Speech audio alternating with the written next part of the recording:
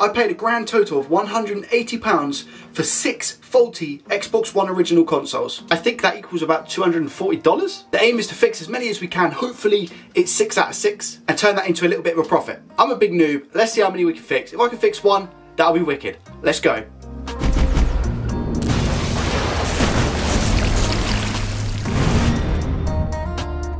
Let's get started with our first Xbox of the day. We try and put the power in, try and turn it on, and we get absolutely nada, nothing. Console has definitely been opened before and not put back correctly, so we're gonna just get straight into this one. This is the first one, so good luck on this one will path us good luck for the rest. Let's do it. Other than being just ridiculously dusty, as you can see, the front ribbon cable wasn't actually connected to the panel to be able to turn the console on, so I'm just gonna get rid of some of this dust and put the power cable in so we can test it. With that now plugged in, let's see if it powers on.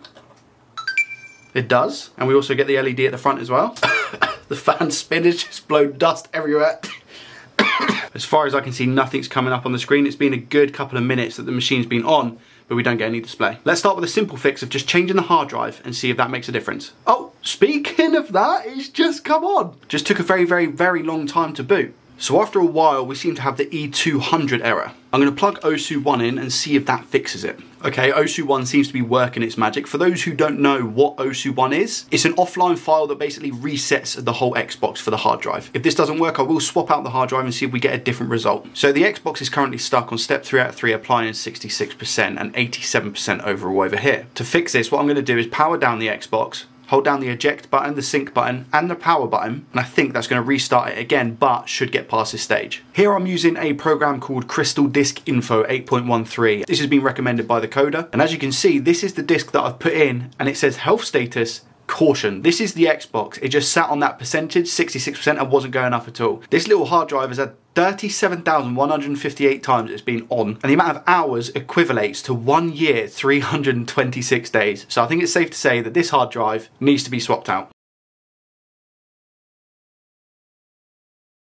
And there we go, that update seems to have worked. I've just put a disc in and it's recognising the disc, which is good. It's just a DVD. I will test this a little bit more, but I don't want to bore you, so I'm going to skip past that stage. What I do need to do though is reapply some thermal paste. This was underneath the heatsink. As you can see, thermal paste is very dry. We have a couple of dust bunnies. And then here is where the non-existent thermal paste is. We have some more dust bunnies here. Now to add the totally incorrect amount of thermal pasta.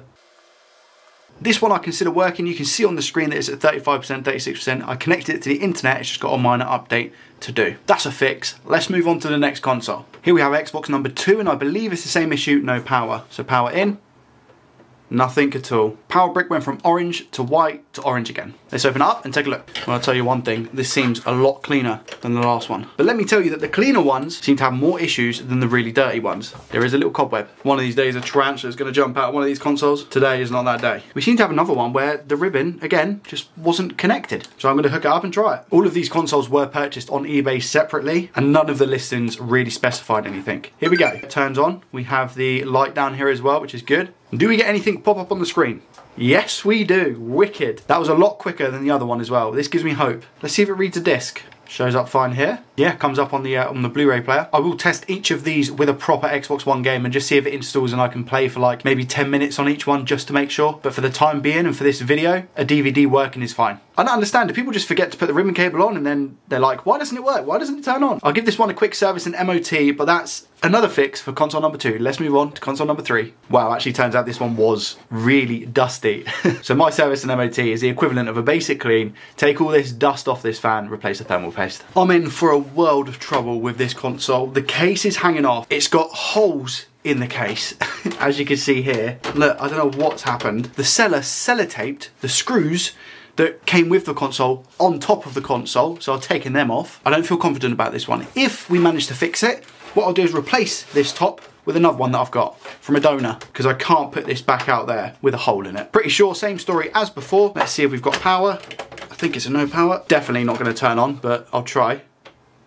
Yeah, not coming on. Let's take it apart. Oh, I just found a bigger hole.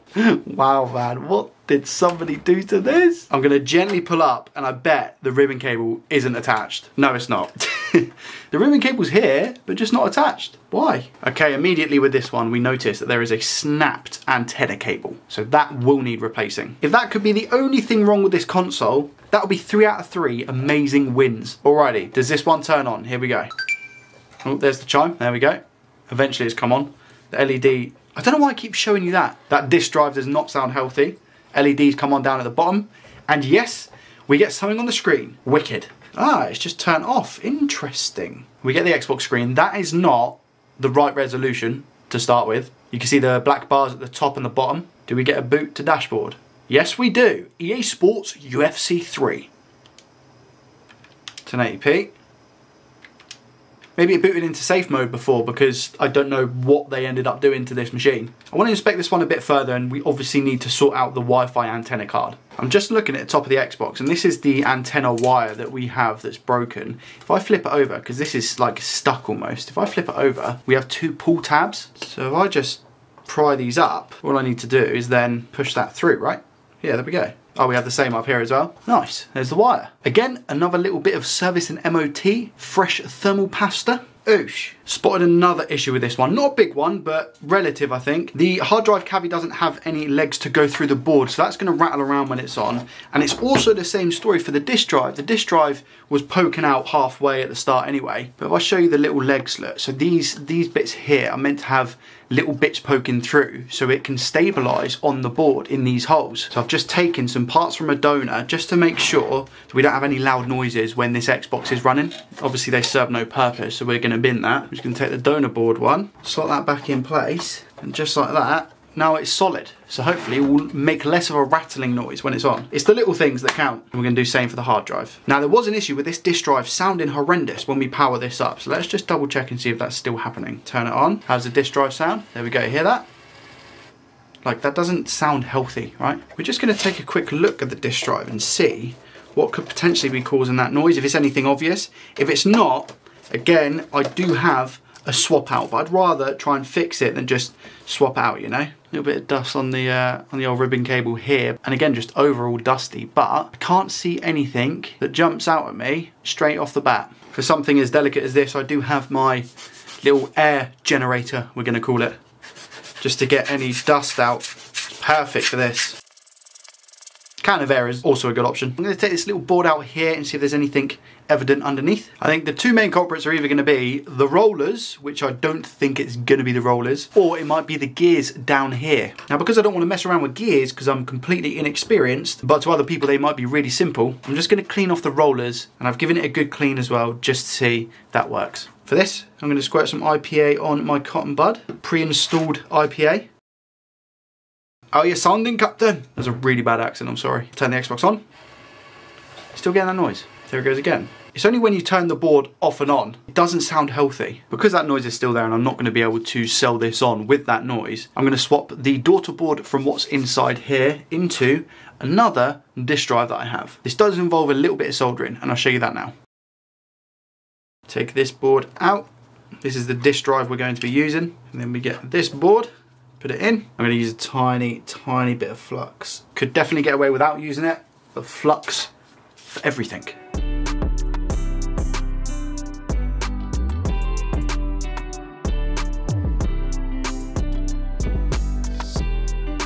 And then just put the screws back in and we'll test. Do we still get the funky disc noise? Let's find out. I don't think so. I think we're all good. I didn't hear anything. That's a result. Moment of truth. Let's see if it takes a disc and displays it. That's good, because I don't actually know if this disk drive works. There we go, Blu-ray. Lovely. Let's just sort out the antenna real quick. Instead of removing the wire from this, I've just decided that I'm going to swap the whole silver part anyway. But I'm going to use the same antenna. I want to make sure the Wi-Fi works on this, just in case the front panel was damaged from where it had ripped the connector. Okay, result, there we go. Yeah, it says start update, we're online. That is Xbox One number 3 fixed successfully. Moving on to number 4. I'm sure we have the same sort of deal here. So the power is in. Does it turn on? It does. Oh, wait a minute. It does power on. I'm very shocked. I thought it was no power. Do we get a display is the question? Yes, we do.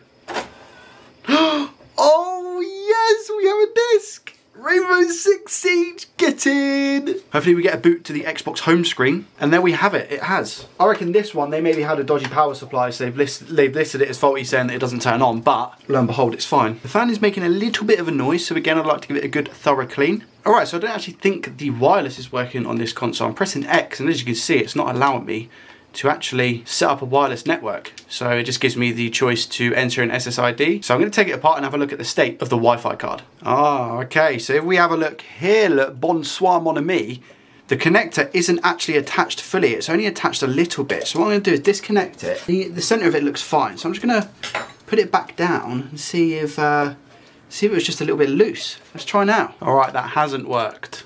It's still coming up saying add wireless network. I've just swapped out the Wi-Fi card to see if it was the card itself or maybe something to do with the actual board. Turns out it was the Wi-Fi card. I can't show you because otherwise it's just going to give away all SSIDs that I have on here. But trust me when I say it's working. I could spend time identifying to see if there's any caps that have shorted potentially on this, but this one's working. So the only replacements and stuff I'd have is I'd have to take stuff from a working one and put it on this one. And then I'd just have a non-working one anyway. So there's not really much point to that. Now this one actually has a bit of a surprise for us. I'm going to take it under the scope and have a look and see what this liquid is. So this is the area that I was just showing you, and we seem to have some sort of sticky residue around this whole area. I can't get it off with IPA, I have tried. So what I think we're gonna have to do is just heat the area up, try and get what's here melted and then clean it away. I might have to end up reflowing some of these chips as well, because as you can see here, this is where it's probably hit the worst. If I don't clean this up, what's gonna happen is just gonna corrode everything and eventually it's gonna break the Xbox. So I'm gonna give this some heat. I'm gonna go with 450 degrees at 50% airflow.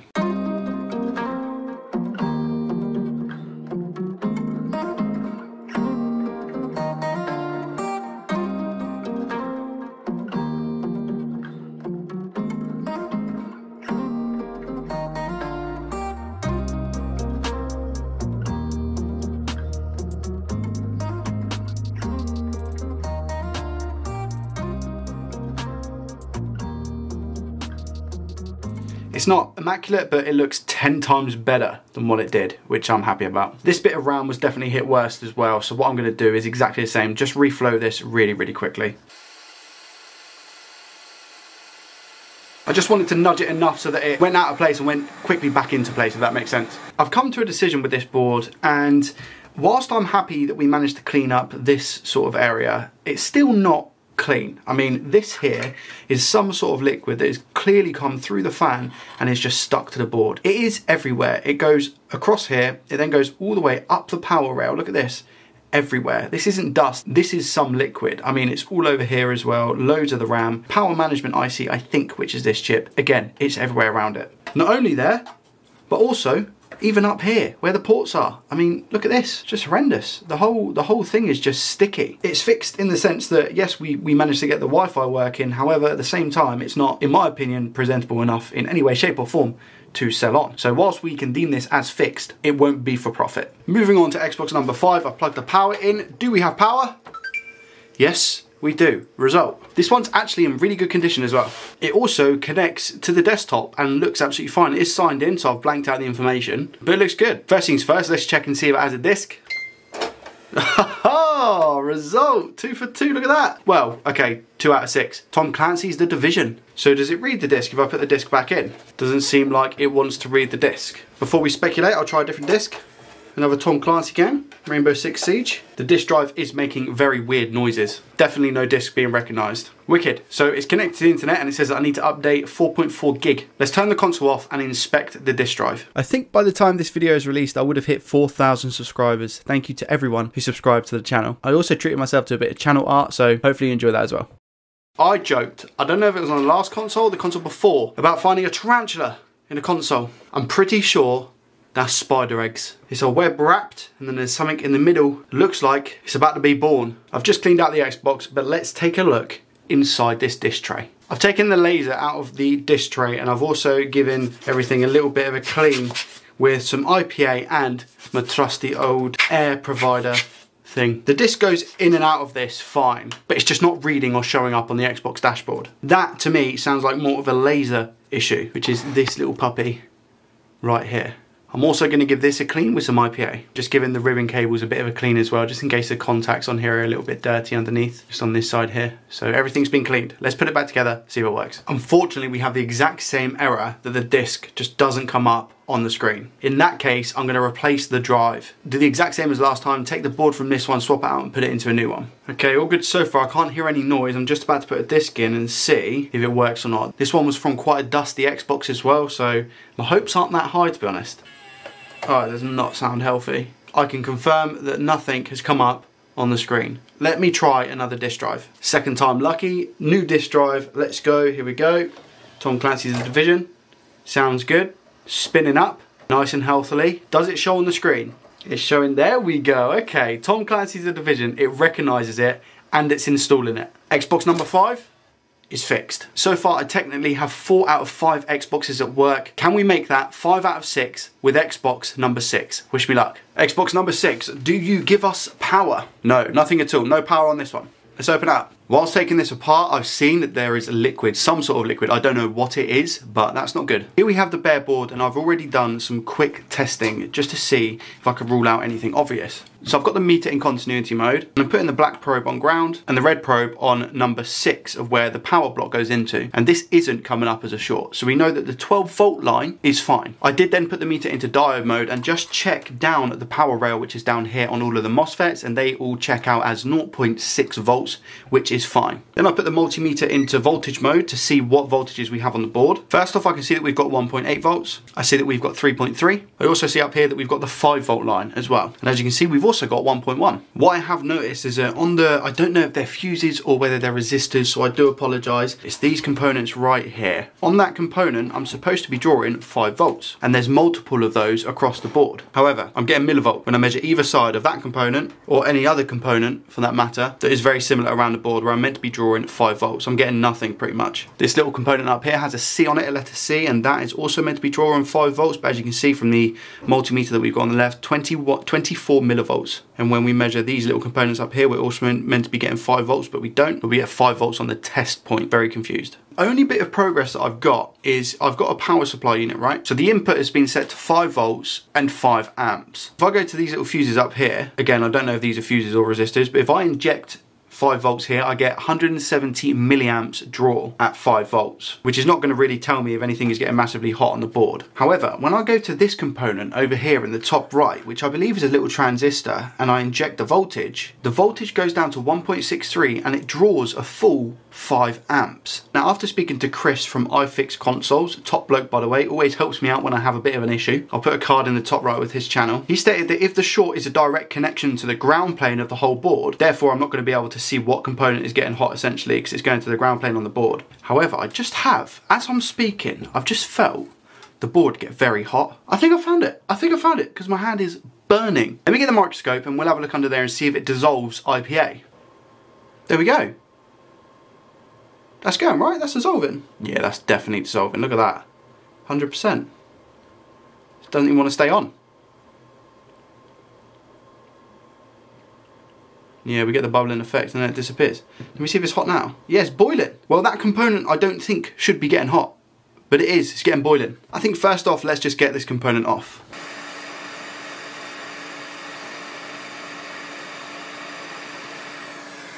So quick observation, when I inject that voltage again, I only get 0.6 amps, so 600 milliamps drawing now, instead of the 5 amps that we had. That could be a good sign. Now I need to scour the rest of my Xboxes to see if I can find this exact chip. I've found the replacement.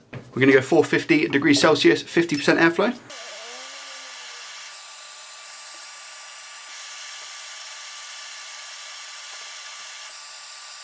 Make sure we give it a good clean tidy up. So I've double checked the soldering around this component and I'm just going to inject 5 volts again at the same place I did before and watch. It's just boiling hot again. Could cook an egg on that. I've checked everything around it and it just seems to be this chip that's getting hot. I think I'm gonna have to call it on this one, which is a bit of a shame because I really thought changing out that component would fix it, but unfortunately not. We give it a good shot though. If I manage to sell all of the Xbox Ones for £60 each, which I think is the least I will get for each console, for the 4 I fixed, I'd get £240. For all 6 of the consoles, I paid £180, so this therefore gives me a profit of around about £60 or $90. Hope you enjoyed. See you in the next one. Peace.